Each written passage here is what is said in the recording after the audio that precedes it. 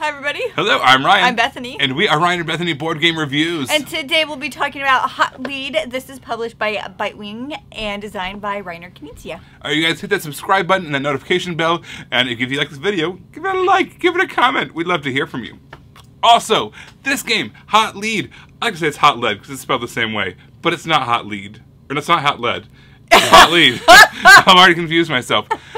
Hot Lead. Because we are following these tips. We are trying to bust these 5 criminal activities using this different card play, and we're going undercover to bust them, trying to get the most amount of points. Let me show you how to play. So here's our setup for Hot Lead. We have our red deck, which is our criminal cards. We've got our blue deck, which is the investigator cards. We're basically going to shuffle them both up, and then we're ready to go. We're going to deal out 11 of these investigator cards to each player.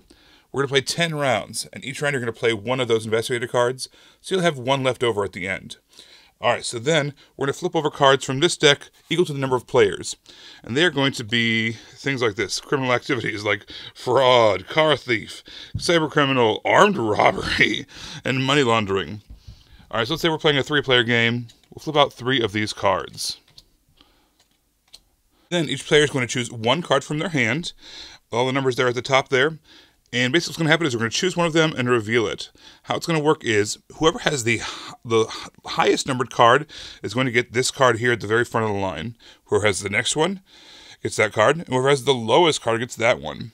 So what you're trying to do is you're trying to figure out what card you want, and you might try to figure out what everybody else at the table might want as well, and then try to play a card from your hand that matches that. So if you really want this 4 card, you might play like a 25 or, a 27, something in the middle of the deck, whatever you have in your hand that's closest to that. If you don't want this one, you might play something with single digits to try to make sure you get that one. Let's say that we're okay with getting either one of these ones, so we play a 21, right? And then everybody else is going to throw their cards into the mix as well. We're going to reveal. So, alright, so there's a 23. We've got a 46 and we've got a 21. That's our card. So the 46 is automatically going to get that card. Whoever played the 23 is going to get that one. We play the 21, so this is going to be our card. We're going to put that in front of us, in front of our tableau. That's how each round is going to go. It's super simple. Where it starts getting interesting is about midway through the game, there starts to be some kind of strategies that develop because you have people have more cards in front of them. There's a couple bonuses that occur that you really want to get. So first of all, as far as the scoring goes, the cards are worth whatever points are on the cards. This one's worth 4, this one's worth 5, this one's worth 1. The first bonus in the game is if you are able to get exactly 3 of one type. So if you get, these 2 money laundering in front of you, and now there's a third one out there, everyone at the table knows you're probably going to go for that money laundering card because it gets you that 10-point bonus, which can be really important. The other bonus is having 1 of each of those 5 colors of criminal activities. So if you're able to get 1 of each of those 5, there's a 10-point bonus in it for you as well. So things start getting a little bit more interesting once people are trying to prevent or acquire those different bonuses, and your hand starts getting less and less, options because you spent some of the cards that were in your hand. So at the end of the game, you're going to, again, total up all the numbers on your card. You'll get a 10-point bonus for 3 of a kinds, and you'll get a 10-point bonus for having 1 of every type of color. And if all that, your score, whoever has the most points at the end of the game wins. Now, there's also some extra things I would like to point out. There's some promotional tiles, which I think are great. These are kind of like halfway markers almost. These are worth 5 points apiece, and they're awarded to whoever gets 2 of something first. So if you're the first person to get to 2 of those armed robbery things, you're going to get an extra 5 points. You get to claim that tile immediately. So it's kind of a race to get to these when those are in play, which I definitely recommend. There's also some dead-end cards, which are negatives. And there are some informer cards, which are positives. Those are some additional variant cards that you can shuffle into the deck. The way they're going to work is, let's say you are, we kind of stack the deck here a little bit. Let's say you are flipping over cards, you reveal a dead end, you put that card on front of it. And same thing, you reveal a card. Let's say this one came up first. Now things are a little bit different. This is worth a -6. It's got a +1 on it. This has got a +3 plus its normal 4. This one's now obviously worth a whole lot of points, but maybe this one rounds out one of those sets of 3, or maybe it rounds out a set of, 1 of each color. So it's worth getting that -6 points in order to make that happen. So adding those dead-end cards and those informer cards, as well as those promotional tiles, gives an extra layer of intrigue and strategy to kind of plan for. But no matter what, when it's all said and done, whoever has the most points wins the game. Everybody, this game is quick. It is so fast. It is like super fast. And I think that this game is actually really great for people who struggle with AP, analysis paralysis.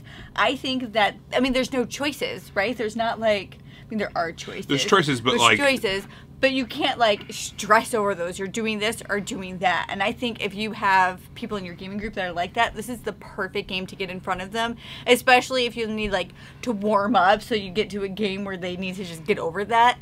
Start with this one. And plus, it's all simultaneous. So once the cards are revealed, it resolves itself. It's super fast. This is a really simple card game. And to do its credit, it's really fun and simple. But also, I would say, if you have those promotional tiles or if you have those extra variant cards, I would throw them in almost immediately. Play it one or two times just to get familiar.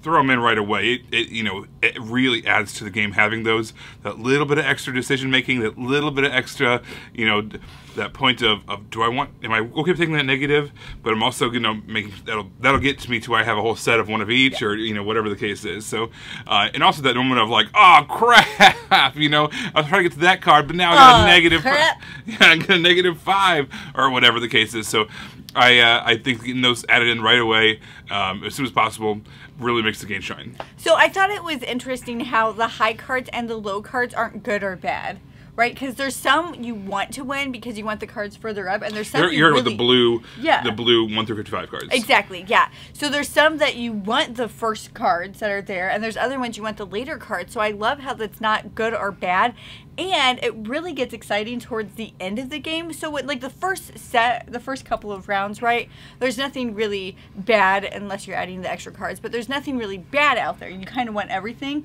But then as the game goes on, you know what other people are trying to get, if they get the 3 of the kind, or if they get 5, or a set of 3 or 5, and you can kind of work against that, and you also want that. So it gets kind of exciting, and that's when the low cards or the high cards really come into play, and they're not good or bad. So I think I really like that. All right, so this is a pre-production copy. It's not the final artwork.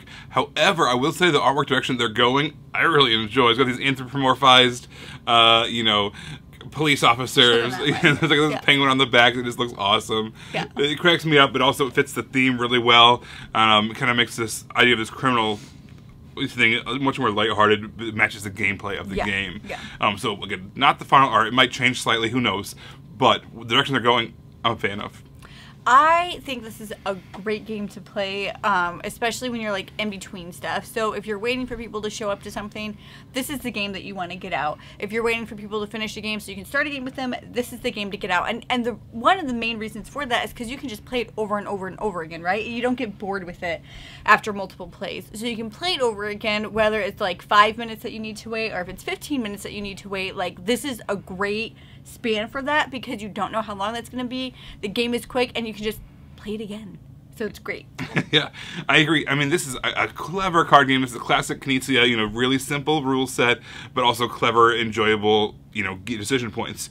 The scoring opportunities were fun, the points themselves, as well as, getting the sets or the 3 of a kind, that kind of thing, and busting on that. I really enjoyed that part of it.